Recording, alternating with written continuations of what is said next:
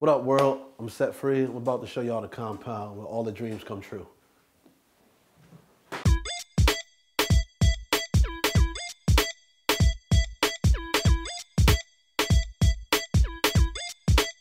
This is where it all started, like on the marketing level for me, creating the N1 mixtapes, and I just felt like that was one of the biggest things I did in my career in marketing. So I had to I needed something to always remind me how it all started, and doing the N1 mixtapes was big. And I had actually this store window display that I always held, and I never had a place to put it up until I created the compound.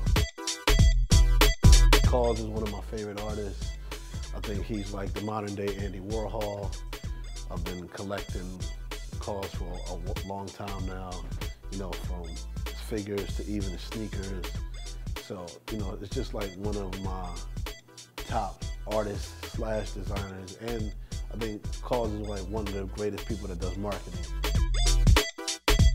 This is an artist I work with named Sylvester. He's actually from Oakland.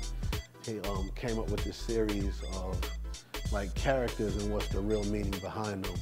And Snow White was vanity, you know, all the girls wanted to be her, but they don't really know what she was going through. Urban medium, and he actually created this mural for me for the compound. And a lot of times you get to see wheat paste outside, but a lot of people never bring wheat paste inside. And I actually got the paper weather treated, we wet it, so it has the same effect that if you see wheat paste on Broadway for weeks, the paper starts wrinkling up. So I wanted to make sure it had that same effect. And this is one of my favorite photos. I never framed any of my photography, and this is the only thing I ever framed.